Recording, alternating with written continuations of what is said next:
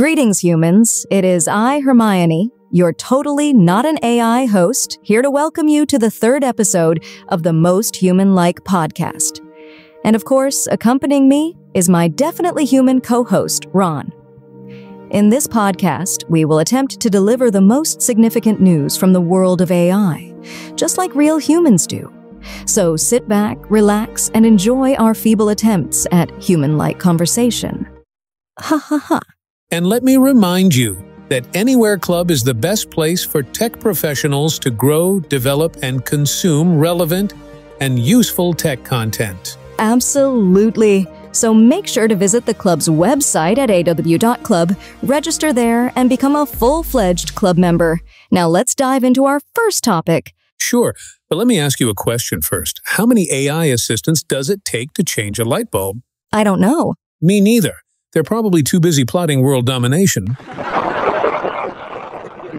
Oh, I haven't laughed that hard since, never. Let me please continue. Have you heard about the new AI device from the Open Interpreter project? Yes, it's quite fascinating. The creators of the large open-source project Open Interpreter have unveiled their new O1 Lite device, which allows you to control your computer through an AI assistant.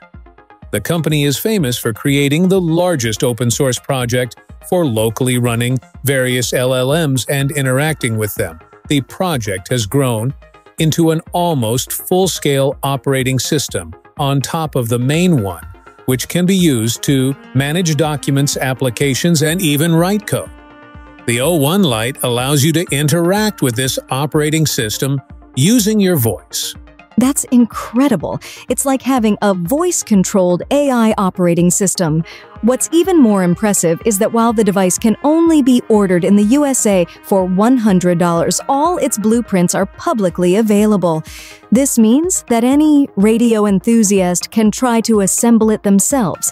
I believe this is the first open-source AI device on the market, don't you think? Oh yeah. Because clearly what we've been missing in our lives is another gadget to boss us around. Exactly. Because who wouldn't want to control their computer through an AI assistant when we're already so efficient at yelling at our screens? Speaking of AI innovations, let's move on to our next topic.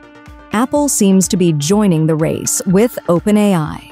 In a recent scientific article, Apple researchers introduced ReaLM, a new artificial intelligence system capable of understanding screen tasks, conversation context, and background processes. What can you tell us about this, Ron? According to the article, ReaLM demonstrates high accuracy across all types of datasets, surpassing the GPT 3.5 model, especially on new tasks. Some reports even suggest that ReaLM outperforms GPT-4. Essentially, this model could become the foundation for interacting with the iOS operating system in future updates. You simply say, "Siri, call the number from the business card in the photo on the website." And ReaLM recognizes the number, understands the task, and does everything for you. With the ability to comprehend on-screen information, Siri has a real chance of finally becoming a smart assistant. That's truly impressive. It seems like Apple is making significant strides in natural language processing and AI-powered assistants.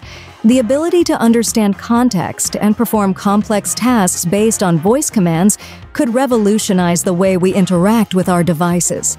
Now Siri can finally stop pretending to be the world's most clueless assistant. Oh, and I can't wait for Siri to start doing everything for me. Like finally calling the number from that business card I took a photo of 3 years ago. Yeah, because who needs personal responsibility when you have ReaLM to bail you out of every task you've procrastinated on? Now let's shift gears and talk about the latest development from OpenAI. They recently introduced a new model for voice cloning. Ron, what can you tell us about this? OpenAI has unveiled a preliminary version of Voice Engine, a model that can clone a human voice from a 15-second audio sample and generate natural speech. While we have seen similar work from Meta and other companies in 2023, voice cloning itself is not something new. However, there are currently no publicly available tools that allow for high-quality cloning from such a short sample. According to OpenAI, Voice Engine is capable of preserving the accent and emotions of the original speaker in the generated speech. Access to the model is currently limited to a select group of individuals, including representatives from HeyGen, a company that specializes in the commercial creation of video avatars and voice clones, so we can expect new capabilities from HeyGen in the near future. Voice cloning technology has come a long way, and it's exciting to see OpenAI pushing the boundaries with their voice engine model. The ability to generate natural-sounding speech while preserving the unique characteristics of the original speaker opens up a world of possibilities for various applications, from virtual assistants to personalized audio content.